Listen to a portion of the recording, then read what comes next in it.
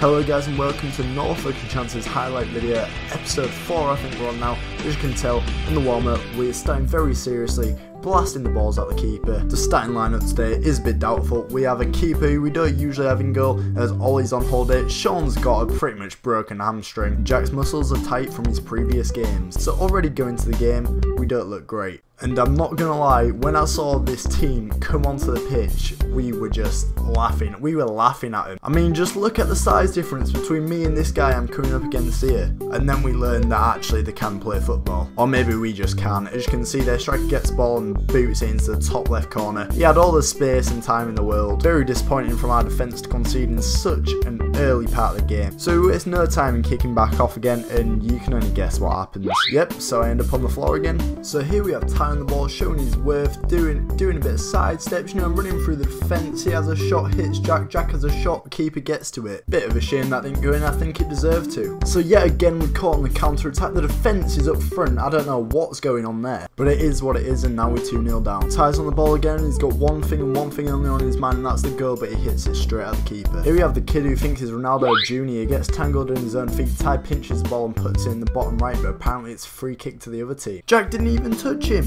Ty might have stamped on his head, but that's a different story. So Jack finds me in the centre. I really don't know what to do with it. I don't have much support. Everyone's behind the ball. I'm getting my legs kicked and it's free kick. So here Sean has a missed pass which I have to recover. I give a one touch to Ty. Ty runs with it. He steps Mr. Bright Boots, and that link up play to Jack, it's on a plate for him and he unfortunately puts it over. But with a play like Jack, you can undoubtedly know that he will score. As I find Jack, Jack shimmies it and bam, there's only one place that was going. So I'll build Jack's ego a little bit and play this because it was a nice shimmy, I'll give him that, and a really nice finish as well. So here I just wanted to prove that I actually do my bit in defence as well. I saw that pass, I cut it out and I give it to Harry. And yet again I end up on my ass by being pushed in the back by a midget. Here we can see Ty battling for the ball.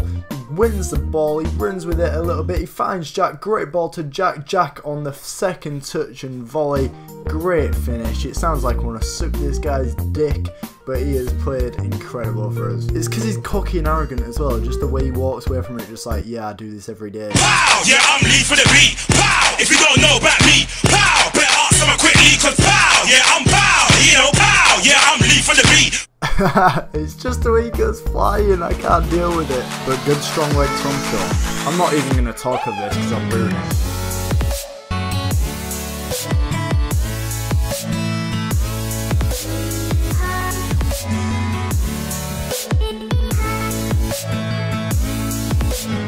Oh my god, that was just orgasmic. So it's now 2-2 and the pressure is on the opposition. So Ash gets the ball, turns out, but he just gets his legs hacked and can't hit the ball. We have Harry going in for the big tackle and oh, see ya! So then their keeper puts a long ball through and it goes all the way through the defence. He dummies George and he blasts it top right corner. Keeper couldn't do anything, but the defence was very poor. And his day just is not getting better. He does well to win the ball, but he just can't finish for shit. And here we have Jack, he takes a touch and he keeps running with the ball. You see Sean to his left, Ash to his right and Harry at the far post.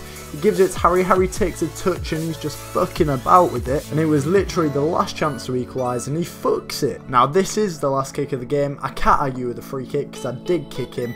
But he takes it anyway as the whistle goes, prick. Admittedly, not a great run of performances from Norfolk N Chance, but next week hopefully things will look up as we do play bottom of the league, which we are 7th now, which isn't great, but hopefully we can turn this season around. And as for man of the match, Jack Majesty does earn that again, just for his incredible performance. Thank you guys for watching, don't forget to like our Facebook page and subscribe if you're new around here. See you guys next week.